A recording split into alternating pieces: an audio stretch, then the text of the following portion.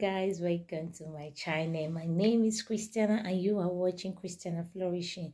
Thank you to all my subscribers and friends.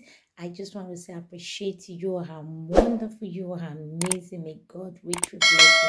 Thank you for keep coming back, watching my video and subscribing. Thank you so much. And if you're watching me, you have not subscribed, please click on the red button, then say subscribe and put the bell on top, that whenever we upload the video, you'll be notified. So this video you're about to watch, please, I will encourage you to watch it to the end and take your time to leave your comment at the comment section and share the video out. Thank you so much. Enjoy. Then he says, every time the angel comes there, the first person to step into the water, when the water is stirred by the angel, nobody goes close to the water. Nobody goes to the pool.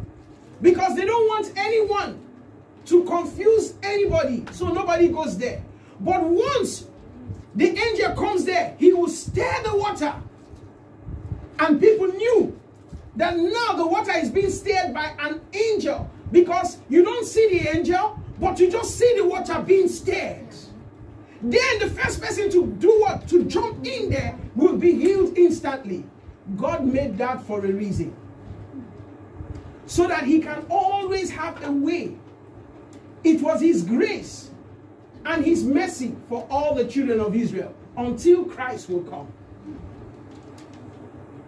Until Christ will come. So this particular verse of the Bible is very significant. Then this man's life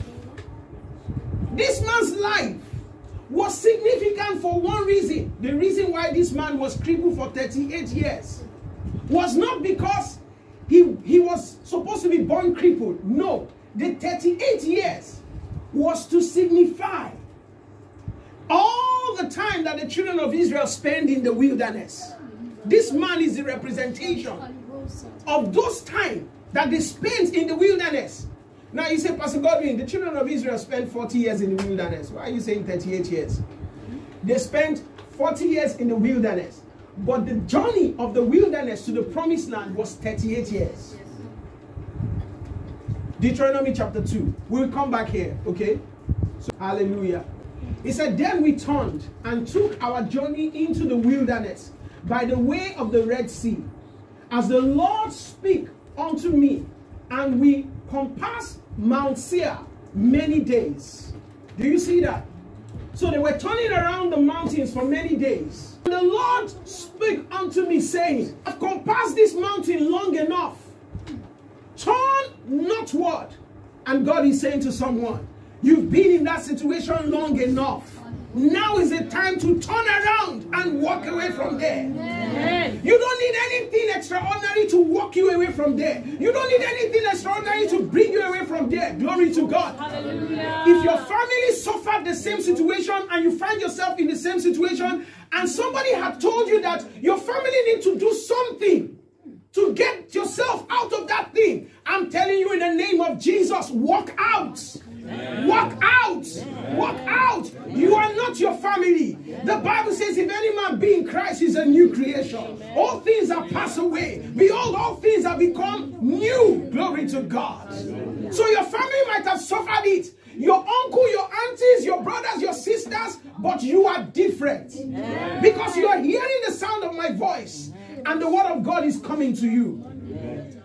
So then, and command out the people, saying, ye are to pass through the coast of your brethren, the children of Esau, which dwell in Seir, and they shall be afraid of you. Glory to God. Amen. They will be afraid of you. Amen. They will be afraid of you. Amen. Take ye good heed.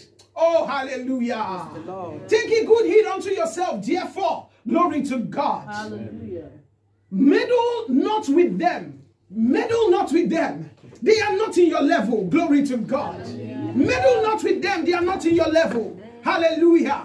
There is nobody that is more than you. Brothers and sisters, I'm not saying something to psych you up. I'm telling you what you are. Yes. I'm telling you what God has made you to be. Glory to God. You can't worship anybody or think anybody is better than you. No. Anyone who is coming to your life, they are coming because God attracted them to your life. Amen. You have a light that is shining, and God has attracted them to that light. Glory to God. Hallelujah.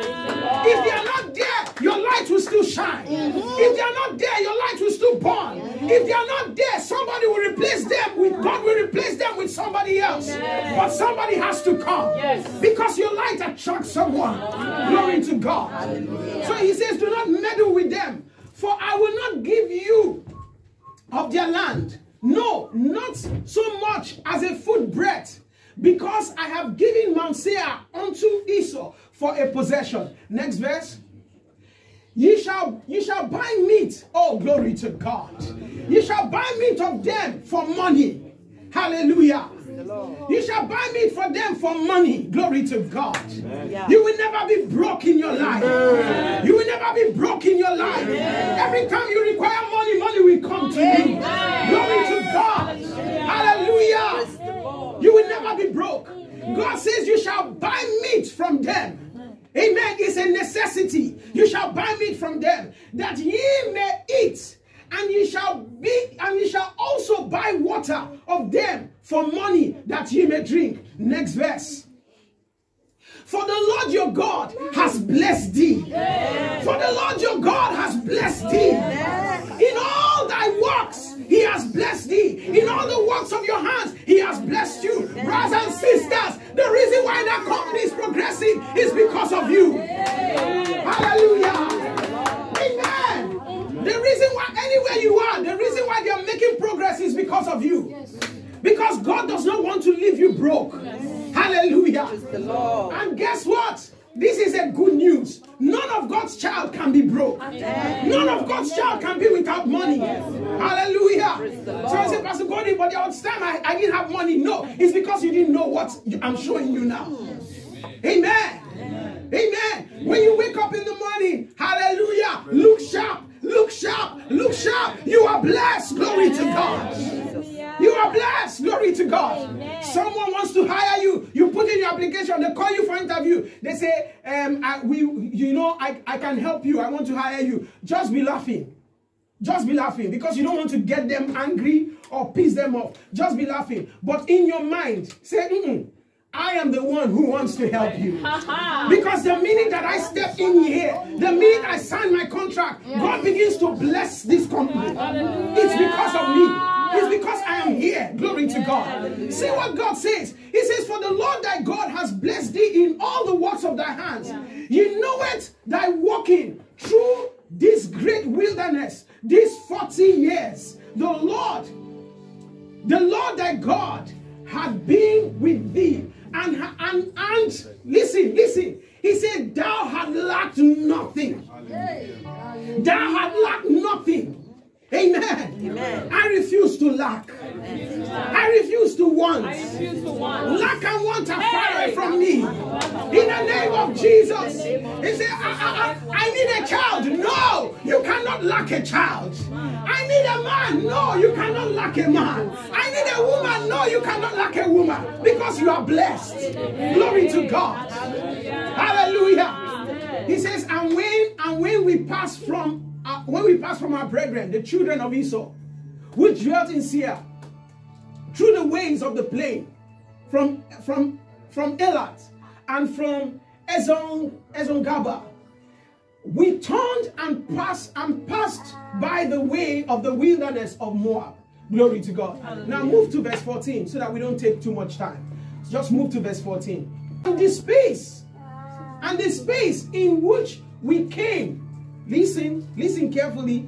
He says, and the space in which we came from Kadesh Barnea unto where we come over to the brook of Zerah was 38 years, until the generation of the men of war were wasted out from among the hosts, as the Lord sware unto them.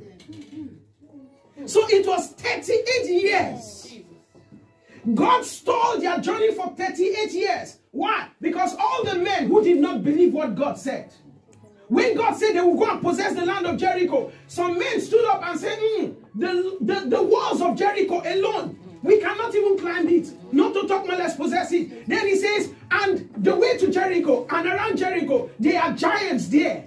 We are like ants to the giants. Then they came back and said, God, if you want to kill us here, because we are not going there.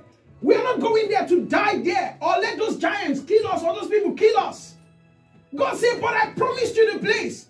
The people say, we don't want it. God said, I promised you the place. They say, we don't want it. God said, why? He said, because of the situation of the place and how big the men are, we are unable to overcome them. But brothers and sisters, when God wants to give you something, He doesn't put it in front of you. He prepares it. He prepares it and let you hear the smell. Then He tells you, the food is done. Go eat. Glory to God. God does not bring all the ingredients and tell you, prepare it. No. He tells you, see, the food is ready. Eat. Hallelujah. So He says, until all these men, they died. God made sure that all those men, they died. Why? Because He is God. He can raise up any army today, tomorrow, next tomorrow. He can change any government. He is God. Hallelujah. So do you see that now? 38 years.